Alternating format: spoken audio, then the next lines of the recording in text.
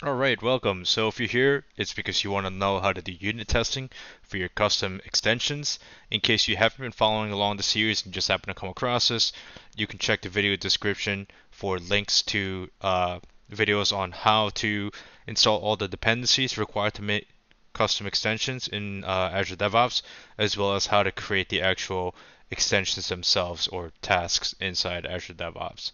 So this is a follow-up video to all of those, which is just how to do unit testing or testing in general at a local level prior to actually, publishing it maybe for your next release. And in case you're new to the channel, as always, there will be important links as well as other information inside the video description. Also, I'm also posting up a few memes these days related to tech, so please do check them out. Hopefully, you get a laugh or two. And last announcement is if you have some time, please follow me on Twitter and other social medias that I'm slowly starting to get traction on. So it would really help to support the channel in that sense. Okay, so what I have here in this folder part 2 is essentially just a repeat of the files, or copy and paste rather, from the part 1. And we're going to add a few files as well as make some installations here, and we'll go from there. Okay, so let's start by installing the dependencies. So the first thing you're going to do is you're going to make sure that we're working inside the build and release task folder right here. Okay, so you can copy this. I'm going to cd into that path. If I do dir, you see that it's exactly the same path that we're looking at here. That being said, we can start the installation of the tools. The very first one is going to be npm install Mocha save dev g.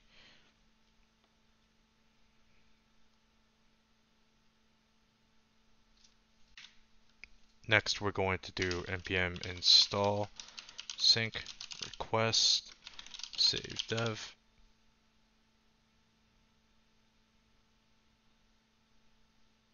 And finally, we're going to do npm install types Mocha save dev.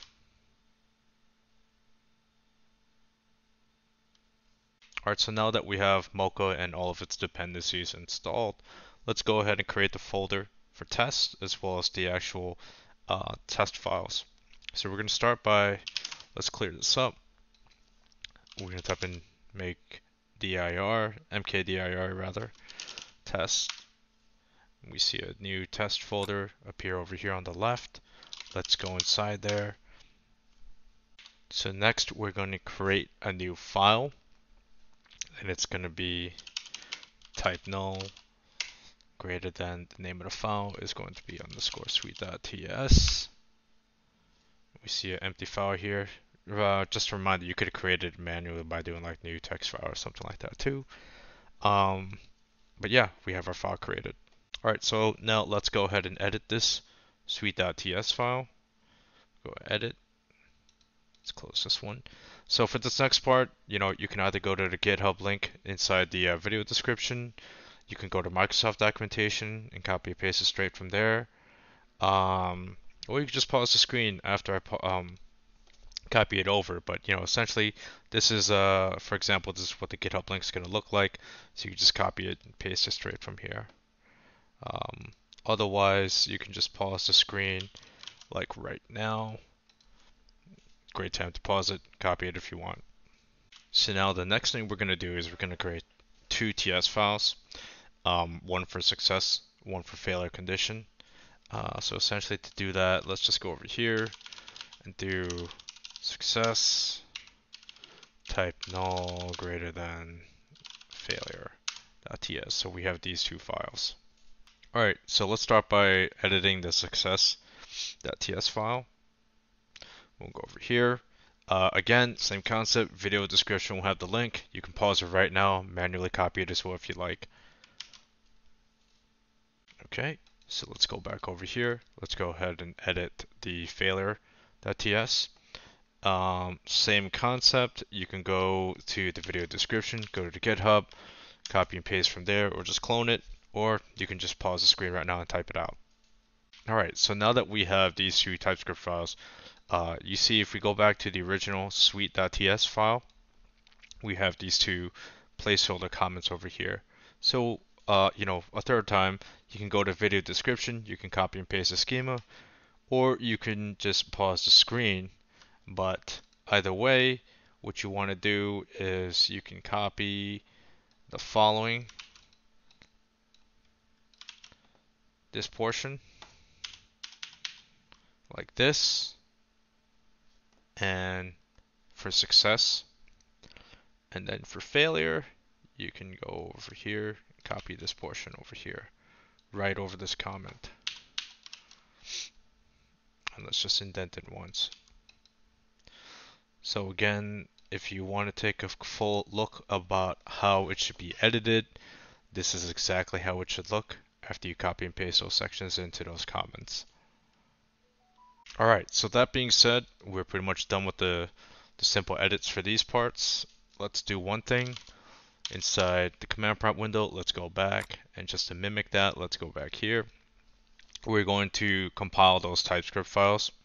All you have to do that is type in tsc. And if we were to go back inside the test folder, you see that we have JavaScript files based on that.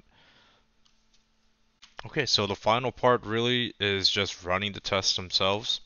So what we're going to do that is, as you saw, we installed Mocha. So you do see that, even though it's getting an error, we have that dependency installed. So now what we're going to do is just type in Mocha test and then the actual path to that file, suite.js. And now we see that it's invoking it. And we have two failures, so we'll see what's wrong here. So I looked into what might have been wrong. It looks like I copy and pasted incorrectly. So just in case you also did the same mistake as me, let's go ahead and edit this file. And obviously, again, you can just look at the GitHub link where it's already corrected. But in case you were just following along, you can take a pause right here and make sure you have the same exact settings here. Otherwise, if you had made a mistake, just make sure to obviously save it and then type tsc to recompile the JavaScript files, and then you should be able to run it. So now, that being said, now that it's corrected it, if I were to write Mocha test suite.js, you see that the sample test case scenarios are being printed out. What we have here, human, and both test case scenarios are passing. Okay, so while we're complete, we didn't really go over it. Long story short, these success and failure scenarios, they're just checking. If you take a closer look at it, they're essentially passing over the variable for the test.json. It's giving some value for it, just like how we just tested in part 1, how you can manually test it by invoking it with Powershell and passing some value. It's the same concept in this case. So one thing is, if you actually want to see what happens if we had something bad, let's go ahead and change the name of the variable. But before we do that, let's just, in case you need a refresher, let's go ahead and take a look inside the test.json, right?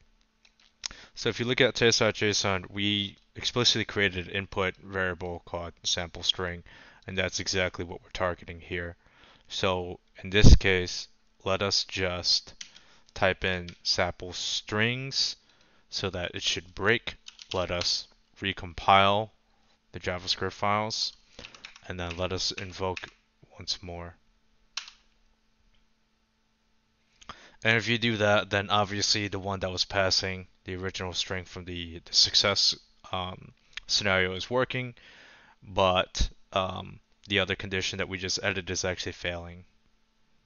So there you go. So you have an idea of how you can make additional test cases from here on out.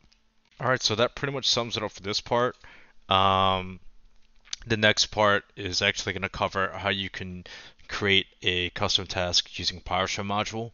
So in case you weren't aware, this whole time we've been using nodejs and Typescript. You can do it via Powershell and Powershell module. Therefore, you can have a little bit more flexibility, in my opinion, because I'm more comfortable with PowerShell, so you can have more flexibility in the kind of things that you can do. Otherwise, you can essentially do the same things either way. It's just a difference of a programming language or scripting language. All right, so that being said, if you have any questions or anything else that you want to bring up that you want me to cover as far as testing goes, please do leave a comment so that, I can respond to you and try to help you out wherever you're stuck. Otherwise, stay tuned for the next part. And thanks for watching. Hope you learned something. And really just, like and subscribe to support the channel if you haven't already. All right, take care.